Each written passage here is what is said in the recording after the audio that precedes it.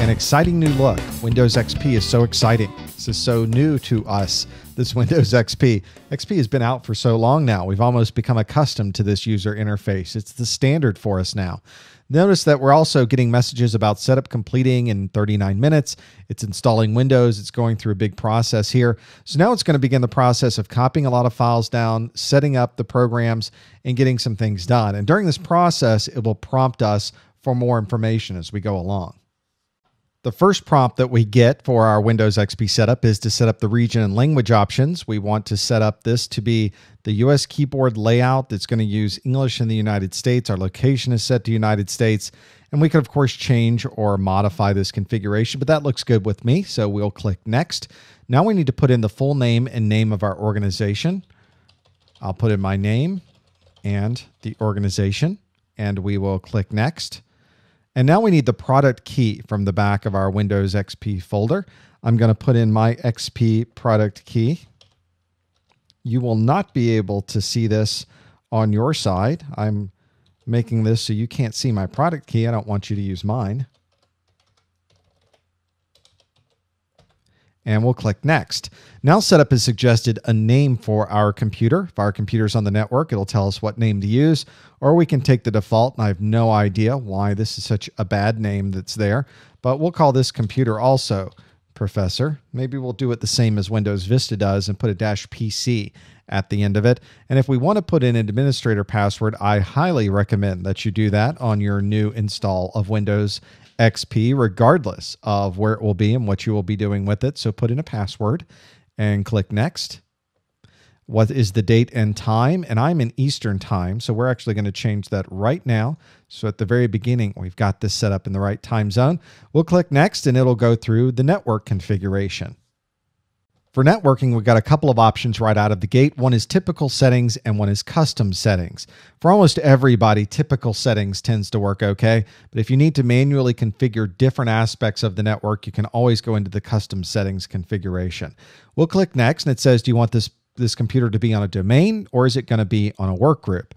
Well, in this particular case, it will be on a work group. For this work group configuration, I'm going to give it the name of where it sits in this work group. It's in the Florida work group, and click Next.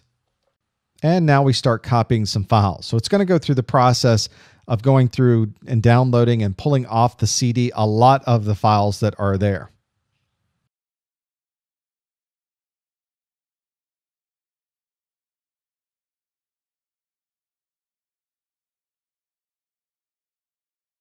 Now that the basic installation is over, we're going to reboot, and hopefully we'll be up and running in Windows XP.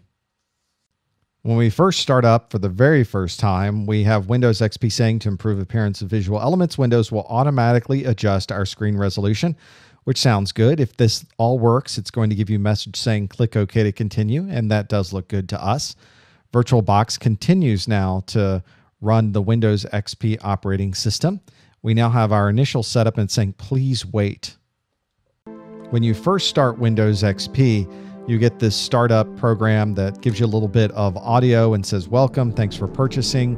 Let's spend a few minutes setting up your computer. All right, we'll click Next. Please wait a moment. Windows checks to see if this computer is connected to the internet. You can have it go out there and connect. And we're going to say, yes, we're going to connect through our home network, and we'll click Next.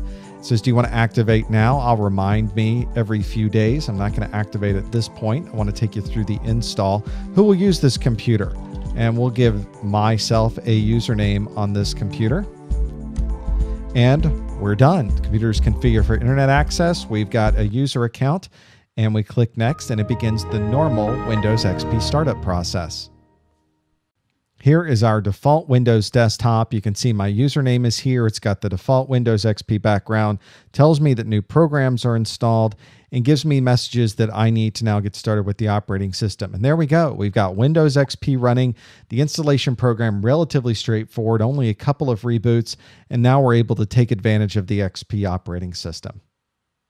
After installing any operating system, there's a number of things that you should do afterwards, and these are really very common regardless of the operating system you're using. First, we want to make sure it works. Did we get to a desktop? Were there any error messages? Were there any problems during the installation or after the installation that we need to address? It might give us an idea if there's hardware that is not supported or software that's not supported. We're probably going to get a message about that. Many people will burn in the system. They'll let it sit for a day, especially if it's a brand new computer running this operating system, and make sure there's no problems with the hardware.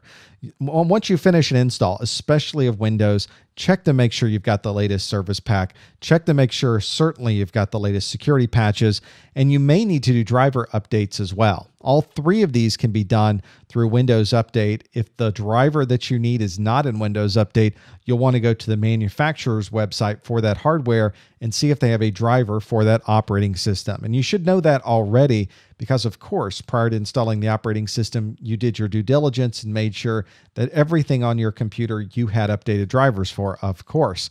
And lastly, any application updates. If there's apps that run in the operating system or third-party applications, you want to be sure you have the latest versions of those for this new operating system that you've installed.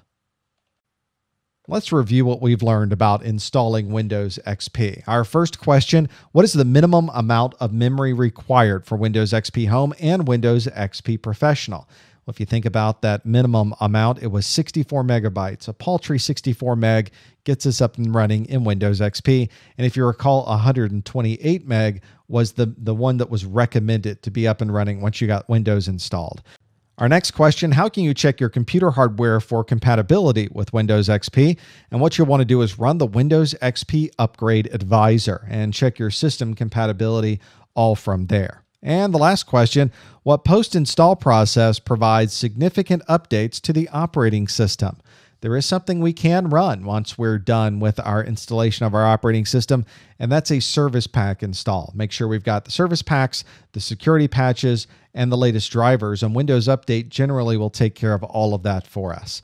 Well, that covers what we need to know about installing Windows XP and getting up and running with that operating system. If you need more A+ videos you'd like to see and participate in any of our message boards and much more, you can visit our website at freeaplus.com.